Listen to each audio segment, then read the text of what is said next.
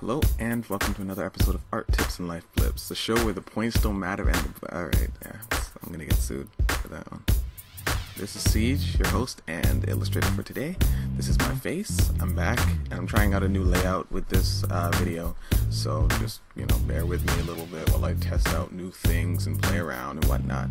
Trying to be able to maximize how I paint and like the different shapes of canvases that I can use, so that's why I'm doing that.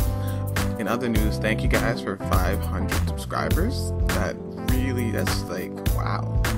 I made a video about 100 subscribers like a few weeks ago, and I'm already at 500. I don't even know what to say.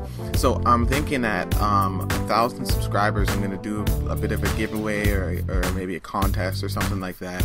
Just let me know down in the comments what kind of what you guys would like to see at 1,000. So like staggered by 500 individual people following. It's not a bunch of bots. It's real people. So thank you guys like crazy. Also, you may have noticed that I shaved. Yeah. That was for you.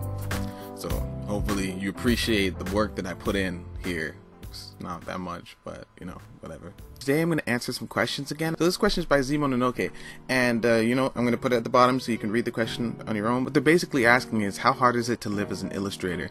They mentioned that sometimes they'll see their friends who have a professional level who are working but they're not making any money, and also they're working extremely hard but not making anything, while their friends are actually making a stable living, and it's kind of discouraging to them.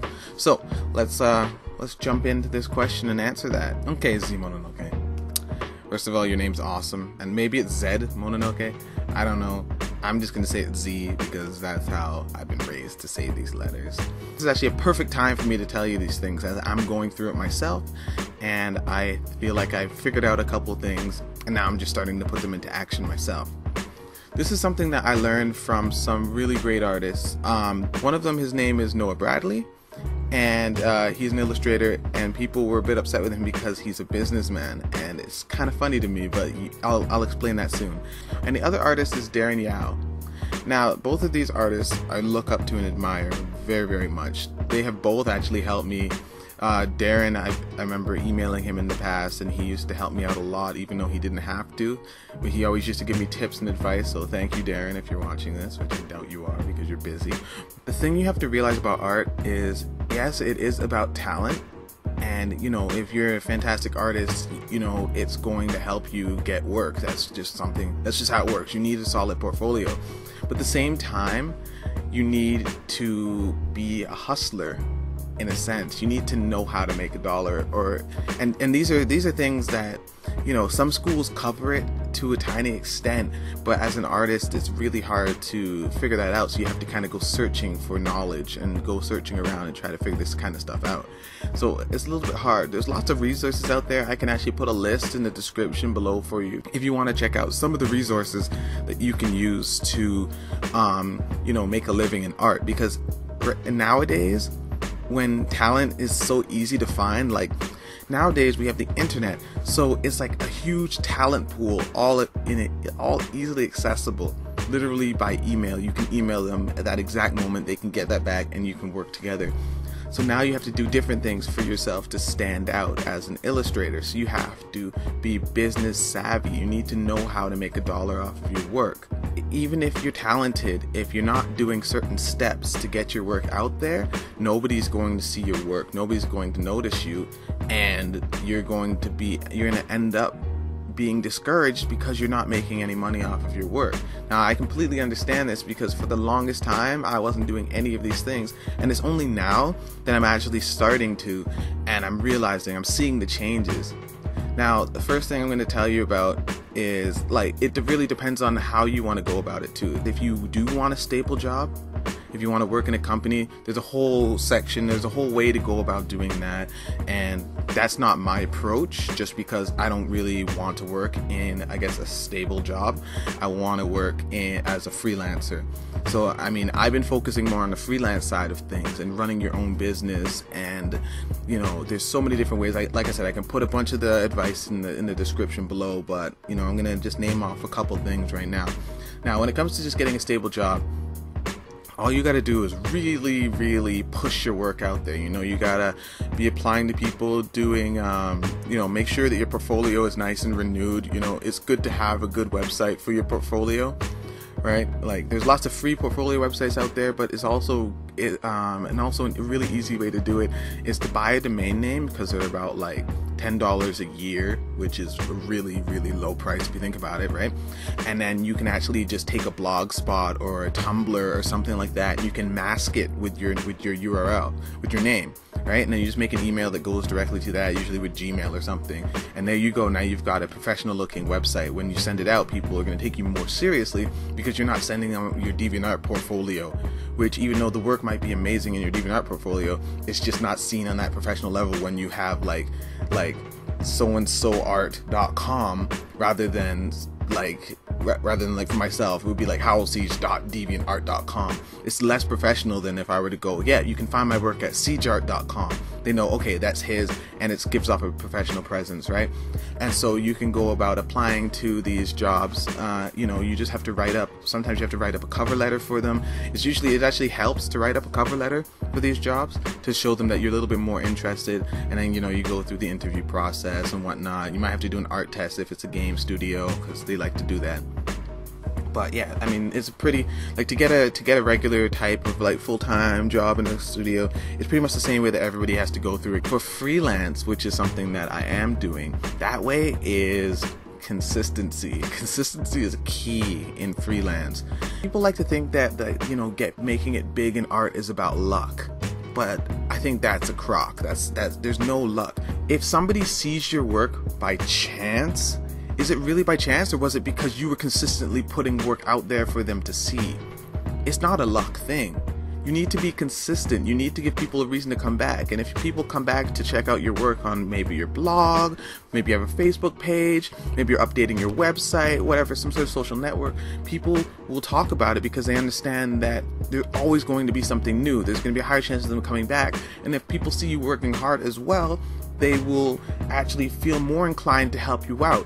When I see an awesome YouTube page, I look at when their latest video was. If their latest video was 6 months ago, there's a lower chance that I'm going to subscribe, because I feel a little bit sad. I want them to continue making videos, but sometimes they're not making videos anymore, and so then I feel less inclined to subscribe to that person's channel.